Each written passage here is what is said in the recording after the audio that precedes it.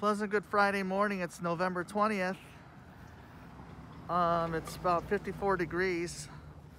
It's going to be 75 today, and it's going to be a mild weekend too. And weather should be good for next week as well, with temperatures in the upper 60s to low 70s. So pretty typical for November with cool nights. And also a happy birthday to former Dodgers outfielder Rick Monday, best known for hitting that game-winning home run in the 1981 NLCS against the Expos.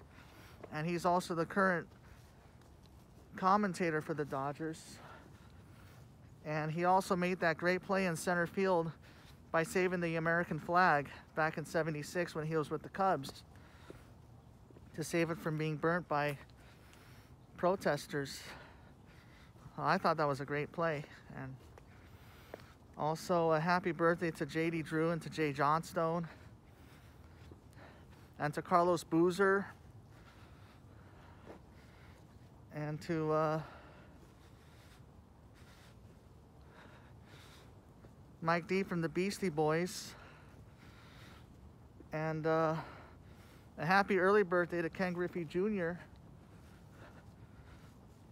who was one of the greatest center fielders of the 90s with over 600 career home runs. Yeah, his best years were with the Seattle Mariners, but then he got traded to Cincinnati, then played for the White Sox, and he made a lot of all-star appearances but never played in the Fall Classic. And